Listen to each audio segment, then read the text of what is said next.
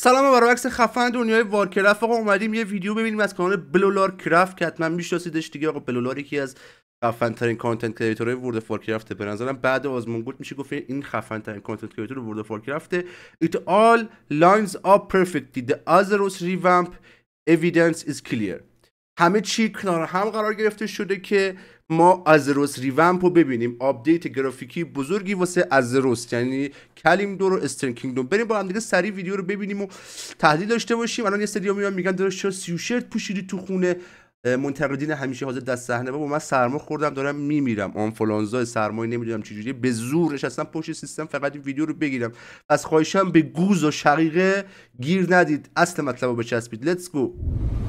Okay, you probably clicked this video because you're interested in Azeroth, right? If the old world will be made anew, and what the next few expansions will bring, how Azeroth will exist and beyond the World Soul Saga. شما روی این ویدیو کلیک کردی به خاطر اینکه 100% علاقه داری به موضوع azeroth، اینکه azeroth رو دوست داری ریومپش رو ببینی و اینکه بدونی که چه اتفاقی در آینده و بعد از ورلد سول ساگا قرار بیفته. 100% ما واسه اینکه تامبل زده بودی ریومپ بزرگ azeroth روی این ویدیو کلیک کردی. How Blizzard intends to do. Now, before any of that happens, we'll go to Kaz Algar. به قبل از هر چیزی ما اولین جایی که قرار بریم کازالگار مپ اکسپنشن بعدی. All that exists of it right now is this big X on. تنها چیزی که داریم تنها چیزی که الان در اختیار داریم یک ایکسیه که رو مپ واسه ما زدن، یعنی کازالگار یا مپ اکسپنشن بعدی اینجاست دیگه بچه. پایین کلمدور بین کلمدور و پانداریا یه ایکس زدن که زیر زمین هم هست مپش. هنوز دقیق بهمون نشون ندادن مپش چجوریه. Map. What that X actually marks is an island called the Isle of Dorn, with یه مپیه به نام Isle of Dorn most of the war within taking place deep below. بیشتر مپ‌های وارویتین اونجاست، دیپ بلو، تو اعماق زمینه. چه مپ زیبایی هم داره. من واقعا بی‌وقفه منتظرم که نسخه بتا بیاد بریم تو بازی واسهتون ازش ویدیو بذارم. That expansion, Blizzard are going deep, not wide with this one. And as they build it, another division of Team 2 is, as we speak, rebuilding Quel'Thalas. میگه یکی از ویژن ها و برنامه‌هایی که دارن اینه که کالتولاس رو ریبیلد کنن. مپ حالا فکر کنم سیلورمون منظورشه. Such is their parallel development pipeline, and as they do that, they'll be making new assets. And for one new example of that, take a look at this image of the Isle of Dorn. میگه یه سری هینت ها من دارم که بهتون میگم که قراره که azeroth رو ریومپ کنم. میگه این تصویر رو نگاه کنید، یه تصویری از اکسپنشن وارویتین. خب خیلی خونه‌هاش شبیه لوچمودانه دیگه. Does it not look exactly like Lokmodan? یه خیلی شبیه لوکمودانه دیگه. دقیقاً شبیه خونه‌های لوکمودان بود اون حالا چیزی که ما دیدیم. It's just another example of something that's been happening since Legion. The creation of modern assets for آجی نگاه کنید چقدر تغییر کرد این تیکه رو. این تیکه قبلا ورد اینجوری بوده، مثلا شاید 7 سال پیش ورد اینجوری بوده، ولی الان با آپدیت گرافیکی بچا شما تا دوردستا رو بدونید که فوق بشه میتونید ببینید. میگه از دوران لیژن اتفاق افتاده. از دوران لیژن شروع کردن آپدیت های گرافیکی دادن و واقعا این درسته. یعنی شما ورد اف وارکرفت 335 نسخه قدیمی که الان سرورهای مثلا دارم بهتون میگم فری داره ران میشه، برید بازی کنیم و نسخه کلاسیک لیشکی که الان رانه تو بلیزارد مقایسه کنیم میبینید که گرافیکشون زمین تا آسمون فرق میکنه. Expansions that look just fine in the old world. Indeed, for many creatures, the old... میگه که یه سری کریچرها هستن دقیقاً مثلا این کریچرها که دارید میبینید. البته زیر عکس من بذارید اینور شما ببینید. این کریچرها که دارید میبینید بچا که خب نولایی که ما از اول توی azeroth داشتیم اومدن توی دراگون فلایت و تو وارویتین این نول ها رو ریومپ کردن و خب این یه هینتی به ما میده اینا دارن مدلاشون رو ریومپ میکنن، از نظر گرافیکی بهتر میکنن و میتونن بعدها همین مدلای گرافیکی آپدیت شده رو به azeroth هم بیارن. یعنی میتونن نول های تو azeroth هم آپدیت کنن اینجوری کنن چون دیگه مدلش رو ساختن. یعنی میگه که این یه هینتیه که به ما داره میده. Old creatures, they've been replaced with the new ones. So, asset wise, the idea of a revamp, it makes sense. And then, with Dragonflight's low-key re-establishment of Azerothian geopolitics, the lore too is ready. میگه بعد از حالا اتفاقاتی که توی دراگون فلایت افتاد از نظر داستانی هم ما آماده شدیم. یعنی همینجوری که یهو بخواد بیاد azeroth رو ریومپ کنه که درست نیست. حداقل یه خط داستانی باید داشته باشیم و میگه الان به خط داستانی درستم رسیدیم. در واقع درسته دیگه. اکسپنشن ورلد سول ساگا، حماسه ورلد سول ساگا یه جورایی کلا برمیگرده به azeroth. تو سینماتیک هم که با هم دیدیم قلب azeroth داشت صداشون میکرد. پس خیلی الان از نظر داستانی هم وقت خوبیه که بخوان azeroth رو ریومپ کنن. Ready for an Azeroth built to a scale so large it could not be achieved with a single expansion. That work right now is underway. میگه خب ریومپ ازروث با یه اکسپنشن قابل اجرا، چون خیلی ازروث بزرگه و الان که 3 تا اکسپنشن پوش دارن به نام ورسول ساگا داره میاد، میتونه موقعیت خوبی باشه که تو این 3 تا اکسپنشن کل ازروث رو ریومپ کنه. Is our own growth, and that's aided by today's sponsor. Revamp underway. Let me remind you of Blizzard's official stance on the idea of a world revamp. Ian Hazukosta said this, quote, "We're definitely open to it." اوکی، چیزی که بلیزارد تو خود بلیزکان گفت. We are definitely open to it at some point. ما خیلی حالا مشتاقیم که این کارو بکنیم. It's a shortcoming. If you take a step back and think about World of Warcraft as an ongoing living world, if we kind of painted ourselves into a corner where we have all these iconic location but we can't really use them because they are already been used. میگه ما خودمون رو توی نقطه محدود کردیم. چون ورد اف وارکرافت یه عالمه مپ‌های بزرگ و خفن داره و ما دیگه نمیتونیم از اون مپ‌های قدیمی استفاده کنیم.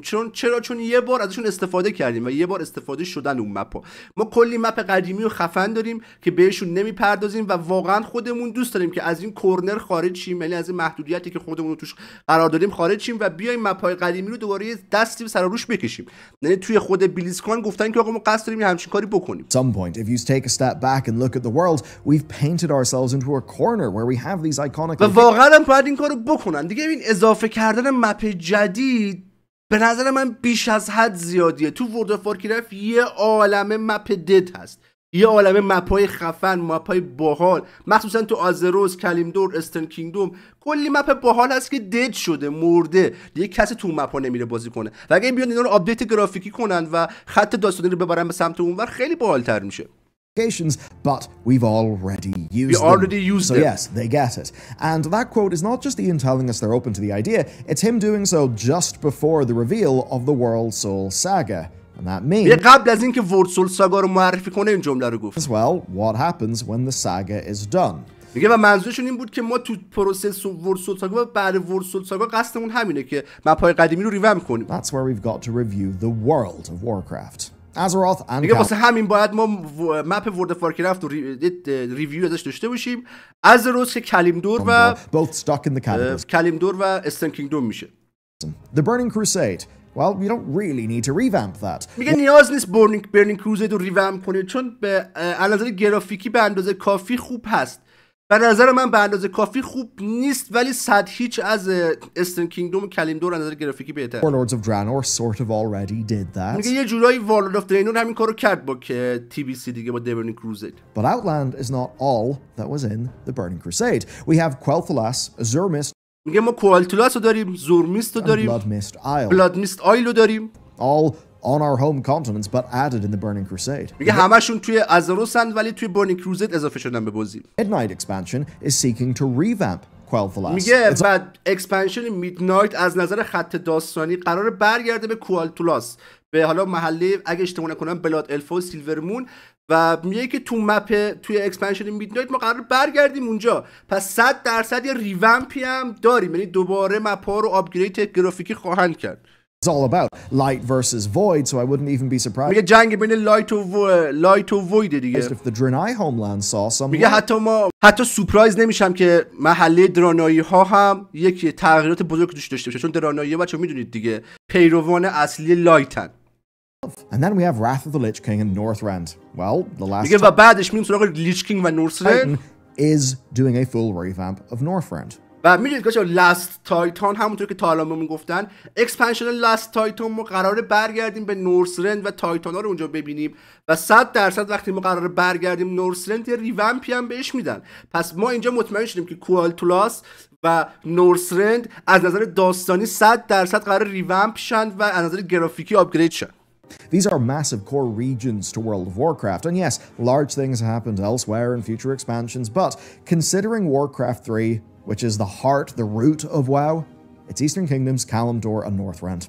میگه اگه وارکرافت 3 رو بخوایم در نظر بگیریم که قلب ورد اف وارکرافته، توش نورثرند، کلیمدور و استرن کینگدوم بودن، 3 تا از مپ‌های اصلی که از اورجینال ترین مپ‌های ورد اف وارکرافت. Pandarian Beyond, I honestly believe. میگه و پانداریام هست بخشی از این قضیه.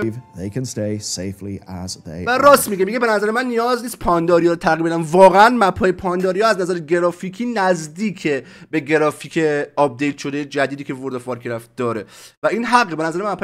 به نظر من مپ‌های پانداریا نیاز به ریوامپ ندارن. They look and they feel new به اندازه کافی قشنگ هستن. It's not vital to Warcraft's core. میگه ولی خط داستانیشون جوری نیستش که ما بخوایم بستش بدیم به ورد سول ساگا و دوباره برگردیم اونجا بخوایم دوباره ریوامپش کنیم. پس پانداریا تغییری نمیکنه.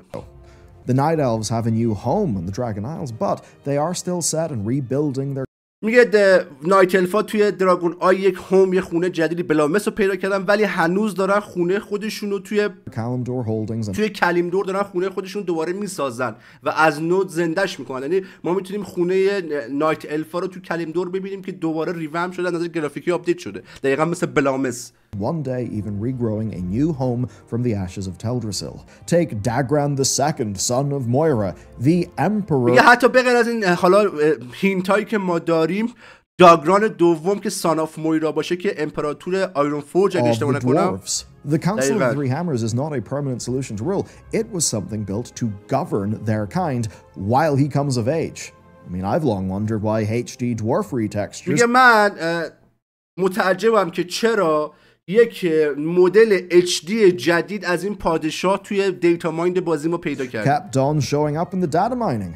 Why they needed to build new Iron Forge guards and new steam tanks. Sure. میگه مدل های جدید استیم تانک مشخص شده توی دیتا ماین بازی، دقیقاً همین استیم تانک که داریم میبینیم مدل های جدیدش دیتا ماین شده تو بازی و گاردای آیرون فورج مدل های جدیدش دیتا ماین شده تو بازی. همونطور که بچه‌ها میبینید این حالا این استیم تانک سمت چپ و سمت راست که مقایسه کنید ببینید سمت راستی از نظر گرافیکی واقعا آپگرید شده. خب و اینا آپگرید هاییه که تو خود دیتا مایند بازی پیدا شده و خب میبینیم که اکسپنشن بعدی هم خیلی مرتبط به دورفاست. پس خیلی خیلی احتمال داره که کلا آیرون فورج و کلا فورس های دورفا از نظر گرافیکی آپگرید بشن، چرا که نه، از همین الان دیتا ماینش تو بازی هست. Early then the ascension of an emperor, the beginning of a new era demands a facelift of Iron Forge. Midnight then. Dynamic flight is now a core thing. It's how we move around the world. It's fast. It's so fast that Azeroth feels tiny unless it's at the scale. الان که میتونید دراگون رایدینگ کنید تو کل حالا مپ‌های قدیمی، انقدر این دراگون رایدینگ سرعتی و قدرتیه که مپ‌های قدیمی مثل آزروس کوچیک در نظر میاد. Of the Dragon Isles, a place that canonically is not that big, but in game is about the same size as Northrend. 4 modern zones taking up the space that per old Warcraft. مثلا دراگون فلایت که یه مپ خیلی بزرگه، مپیه که به اندازه نورسرنده و کلا 4 تا مپه به جای اینکه 10 تا مپ باشه. Built with epic flying in mind was 10 zones. اگه فلاینگ معمولی بود دراگون فلایت بعد 10 تا مپ بود نه 4 تا مپ. The ratio we're dealing with and that makes the Midnight revamp fascinating. بچه‌ها در مورد سیلورمون داره میگه یه چیزی که توی میدنایت بهمون گفتن این که الف ها قرار دوباره با همدیگه متحد بشن و قراره که یه جورای سیلورمون ریوامپ بشه، یعنی این هینت هم بهمون دادن که مپ سیلورمون قرار ریوامپ بشه. Another core beat the Blizzard have said in Midnight is the reuniting of lost elven tribes. And indeed, if you speak to Ilaria Windrunner in the Stormwind Embassy, اگه به تو استورمویند امبسی و با وینرانرز با آلریا وینرانر صحبت کنی، she will say that one day Silvermoon will stand with the Alliance. اگه بریم الان تو استورمین با آریا وینرانر صحبت کنیم میگه که یک روزی سیلورمون استند ویت الیانس، یعنی که یک روزی سیلورمون با الاینس ها متحد میشه، یعنی تمام الفایی که وجود دارن، نایت الفا، حالا های الفا، بلاد الفا، قراره که تو اکسپنشن میدنایت با هم دیگه متحد بشن یه جورایی و یه جورایی قراره که مپ بزرگ کوالتلاس و سیلورمون ریوامپ بزرگی بخوره، یعنی هینتایی که یکی از هینتایی که از همین الان داریم. Or I suppose rather her people, the High Elves, will. Now, inject میگه حداقل های الفا که 100% متحد میشن با الینسا. Files of creativity, and you could even see a Night Elven embassy up there. Maybe a Night شاید حتی تو سیلورمون شما یک نایت الف امبسی پیدا کنی بعداً. Elf quarter. And if some fan theories are to be true, maybe even a Naga quarter. میگه اگه یه سری از چیزای تئوریایی که فن ها دادن درست باشه، شاید حتی یک ناگا کوارتر پیدا کنیم ما توی سیلورمون، یعنی که تو سیلورمون ناگاها هم اضافه بشن. Moving north, though, Quel'Thanas is not only the focus of the expansion, but it's its biggest opportunity. They can resize the کوالتولاس تنها چیزی که توی اکسپنشن میدنایت ما در نظر داریم نیست، ولی پتانسیل خیلی بزرگی داره. ریومپش کنن، سیلورمون رو از اول بسازن، بزرگترش کنن، رید جدید توش قرار بدن و یک محیط درستی کنن واسه دراگون رایدینگ توش و قشنگ اینا مشخصه دیگه. قرار اکسپنشن میدنایت قرار تو حول محور این مپ بچرخه و دور از انتظار نیست که این مپ ریومپ گرافیکی بزرگی بشه. the island fully for dragon riding. They can make it massive and place a great Sunwell raid in the center. Quel'Thalas can even land big cosmic patch zones like our... This is very clear. Okay, stay with me.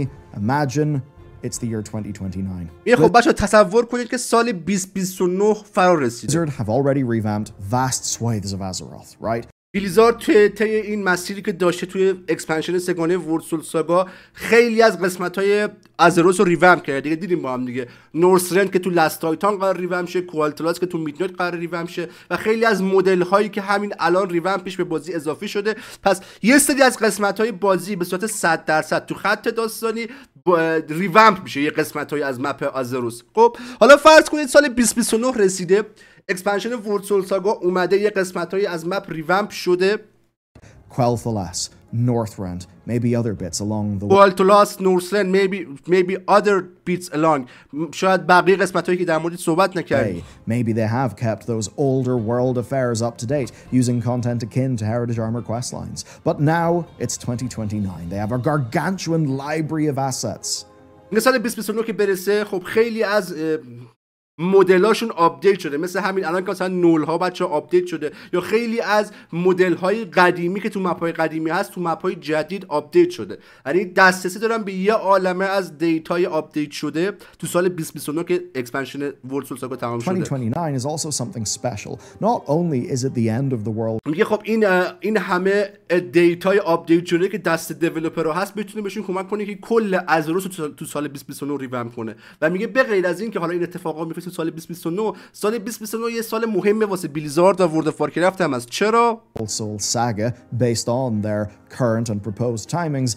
It's also the 25th anniversary of World of Warcraft. میگه 25مین تولد ورد اف وارکرفت هم هست سال 2029. That will happen November 24th, 2029. It's a major milestone that comes at the end of a Grand 3 expansion arc. میگه بعد از تمام شدن 3 تا اکسپنشن آرک سگانه ورسول ساگا تولد 25 سالگی ورد اف وارکرفت هم از راه میرسه و خب اون موقع است که احتمالش خیلی زیاده که کل مپ ازروس رو بیان ریومپ کنن از نظر گرافیکی. Of what Ian said just before World Soul Saga was revealed, the future is clear. میگه تو خود بلیزکان هم گفتن که آقا فیوچر، آینده ورسول ساگا بعد از ورسول ساگا future is clear. ما میدونیم که بعد ورسول ساگا قراره چه کاری بکنیم. And the Eastern Kingdoms. These would be the largest, the most ambitious rebuilds of all. And be it میگه که ریبیلد و از نظر گرافیکی اگه بخوام بیان کلیمدور و استرن کینگدوم رو کلا از نظر گرافیکی آپگرید کنن خیلی کار سختیه و خیلی کار جاه طلبانه ایه. ولی ورسول ساگا این اکسپنشن سگانه یک به قول گفتنی پیش نیازی رو برآورده میکنه واسه دیولپرها که توی سال 2029 با تولد 25 سالگی ورد اف وارکرفت بیان و کل ازروس رو ریومپ کنن. من که واقعا خوشحال میشم اینطوری بشه. One or two expansions by World Soul Saga's end, Blizzard will find themselves with a team who are very experienced in... باشه ما ویدیو رو همینجا تموم میکنیم. ویدیوش خیلی طولانیه، من نخواستم خیلی طولانی شه. لینک ویدیو اصلی تو دیسکریپشن هست، اگه دوست داشتید برید حتما ببینید. من ویدیوشو لایک میکنم، حتما به ویدیو اصلی سر بزنید. و کل قضیه که تو این ویدیو بود همین بود دیگه. گفت آقا ورسول ساگا، اتفاقاتی که تو ورسول ساگا داره میفته و ما اگه بخوایم اینا رو بغل دست هم بذاریم میبینیم که خب خیلی از مپ‌های قدیمی قرار ریومپ شه. خیلی از مدل‌های جدیدی که به بازی اضافه شده همون مدل‌های قدیمیه که تو مپ‌های قدیمی هست. پس احتمالش خیلی زیاده که با تمام شدن اکسپنشن ورسول ساگا ما ببینیم که کل استرن کینگدوم و کل کلیمدور از نظر گرافیکی ریومپ شده و به نظر من این کار خیلی خفنیه اگه بلیزارد برگرده و مپ‌های قدیمیشو بهش بها بده، به جای اینکه هی تون یه مپ جدید بده و مپ‌های اکسپنشن قبلی هی روز به روز دد شو کسی توشون بازی نکنه. شما هم حتما نظرتون رو تو بخش کامنت ها بنویسید. ببخشید که صدام گرفته بود بچه‌ها و سرما خورده بودم. دوستتون دارم دیگه. مرسی که ویدیو رو با ما همراه بودید. لایک و کامنت و سابسکرایب فراموش نشه. ماچ به کله همتون.